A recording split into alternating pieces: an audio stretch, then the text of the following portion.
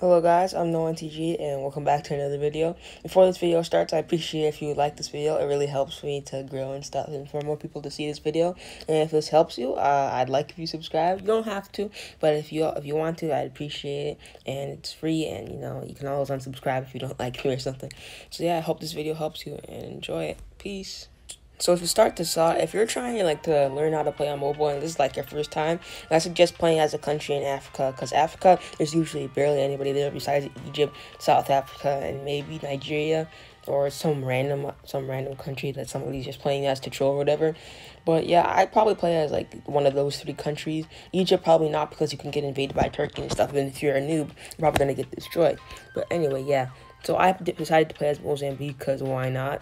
Because I'm actually not that bad at mobile. First, absolutely most important thing to get down on mobile is the selection mode. So the first it says map movement mode when you have nothing on it, and that's where you can just move around the map easily without having any problems with that, like tapping and stuff. The next one is unit selection. When you tap on it, it'll usually show unit selection, and that's for all your units. So if you want to use unit selection, you tap the map movement mode, then you select the units, you scroll over the units or tap over, whatever you want to call it, and you can move the units wherever you want to move it. The next one is city selection. City selection is where you can where you select all the cities if you want to make troops or buildings, or if you just want to upgrade your cities and develop them. These three things are probably the most important things that you're probably going to learn on mobile, so I suggest getting them down first and learning them. So the first thing that you want to do is buy gold and copper. Usually I buy copper from Zambia and gold from Zimbabwe, but I was attacking those countries, so I bought it from somewhere else. But you want to buy 7 gold and 7 copper to help your factories, and then also build 3 electronics factories, mainly close to your capital, because that's where you're going to be defending mostly as in a small African country. I would also suggest buying your own motor and buying motor and steel parts since you're a small country. But in this clip, I actually didn't, because I was actually doing pretty well. When you're in Africa, there's a ton of resources, so it's really easy to get resources so you can make your own factory. So in the early game, I suggest buying steel motor factories, but then canceling them and making your own.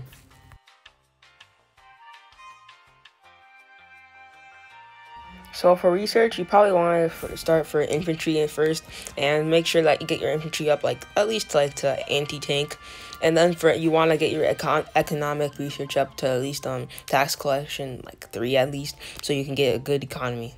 And I probably wouldn't worry about tank research until you actually get tanks later in the game.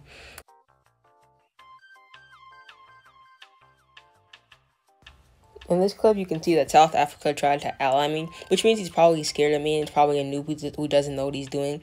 And since South Africa has a lot of resources that would really help me make my own motor and steel factories and whatnot, I decided, hey, let's go for it, and I decided to attack him.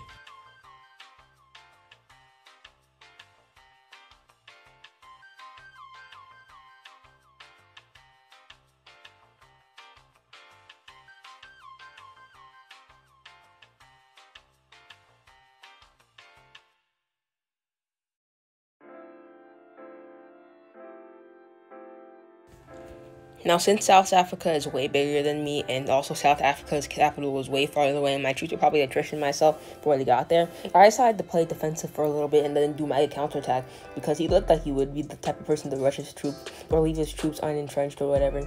So I decided to do that. South Africa sent artillery towards me, and I went out to get it. I think he had 200 artillery. I stopped him with my infantry, and then when I got a little worried, because he started sending, he had 300k and I only had 100k. But for some weird reason, this man decided to go back and not pursue my troops. He would have destroyed them. He absolutely would have destroyed them. No idea why he went back, but I got lucky right there. When you see people doing this, just so you know that they obviously don't know what they're doing, and they obviously don't know anything about entrenchment, or the fact that they should have beaten me to the ground right there. So now that I saw this, I was like, you know what? I'm gonna start making my counterattack. The next thing you want to do is make sure you have a lot of electronics to sell. Make sure you sell them to if USA was AI, so I sold them 40 electronics, I think. And also I bought some motor parts and steel from the United States. This was gonna help me get a tank, so I could actually go after him. For some weird reason, South Africa is telling me I'm gonna pay, even though this man legit sent me a white peace request 5 seconds ago. So all right, let's go. And now that I have tanks, and also India sent me some manpower. Thank you, India. Sent me 200k manpower. I used some of it to make at least like 1k tanks so I could go after him. He sent his artillery towards me, and since I didn't want to lose my stuff, I went after him. So now that I took some of his artillery out, I'm pretty sure he doesn't have any artillery left. So since I took it out, I decided to take all the cities around it too. So now I know, because he's an idiot dum-dum, he's going to come after me because he doesn't like to see any of his land being taken away. Like I said, this man is coming out towards me with 230k, I think, troops. So I'm entrenched, so this is an easy dub for me. Now this is he said he's making artillery for some reason, even though obviously he's the one who needs infantry. So now all his troops are gone. I'm gonna take out the rest of his artillery, and also I'm gonna get all the rest of those square cities right there. Now it's gonna be free money. He's probably gonna leave the game and rage quit because I took out all of his stuff, and this is gonna be free money. As I said, this man dipped away, so now I'm just gonna let you guys watch me take the rest of his lands.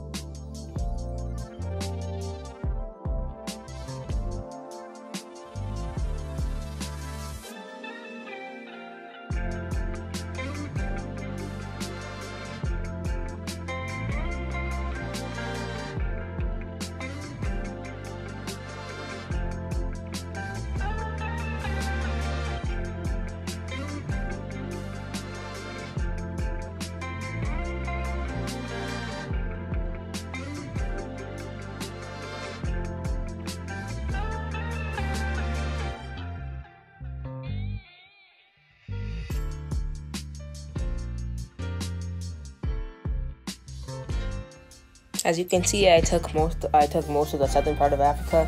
Not all of it, but if you feel like it if you've done something like this, you can, if you want to keep getting better, you can probably keep expanding and keep it going. It'll help you get your mobile skills up pretty well. And I didn't feel like taking all of South Africa, all of the rest of Africa, because I was tired.